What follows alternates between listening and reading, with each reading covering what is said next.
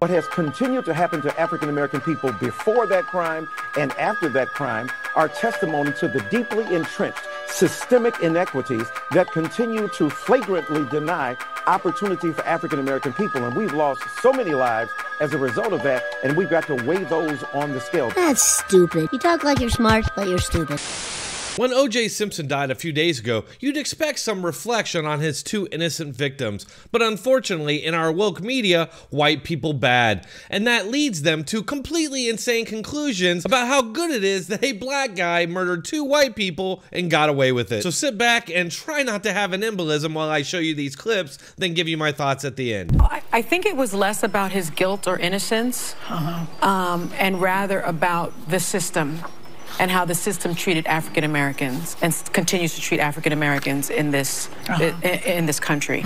It was less about whether or not OJ did it, because I think even today you'll go to, you know, barbershops and beauty salons and people will say he did it, but he got away with it. Well, you must be very proud of yourself.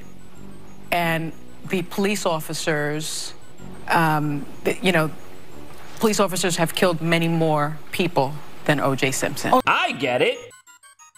I don't get it. O.J. Simpson was the leader of the civil rights movement of his era. You know, he wasn't a social justice leader, but he represented something for the black community in that moment, in that trial, particularly because there were two white people who had been killed. Oh, yes.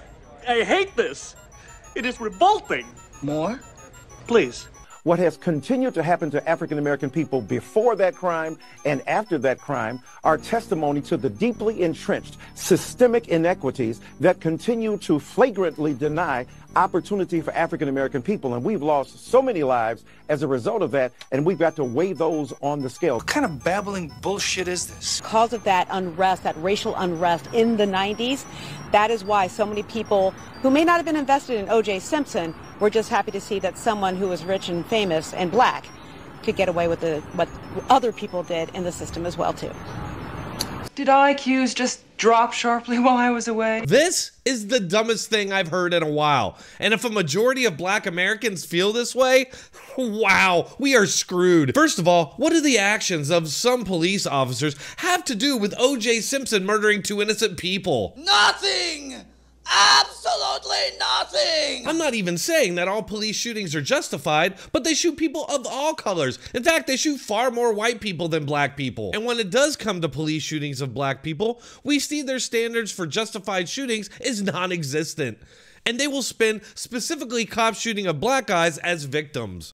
As mayor and as a father raising a family, including two black boys on the west side of Chicago, I'm personally devastated to see yet another young black man lose his life during an interaction with the police. After he was pulled over, he shot at police first, and they returned fire.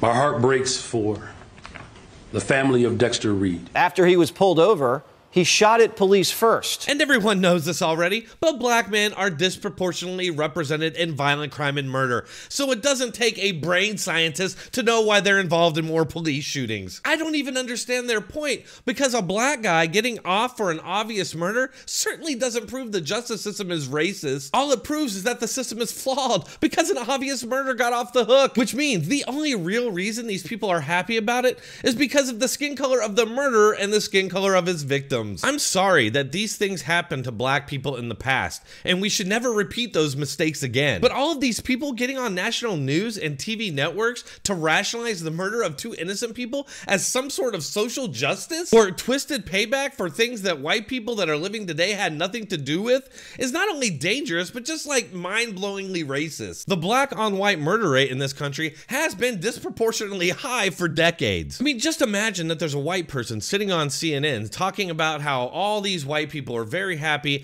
about a white guy getting off the hook for obviously murdering two black people because of those stats. You're dog meat, pal. It just hurts my head. What do you all think? Let me know in the comments, and if you're still watching, might as well hit that like button.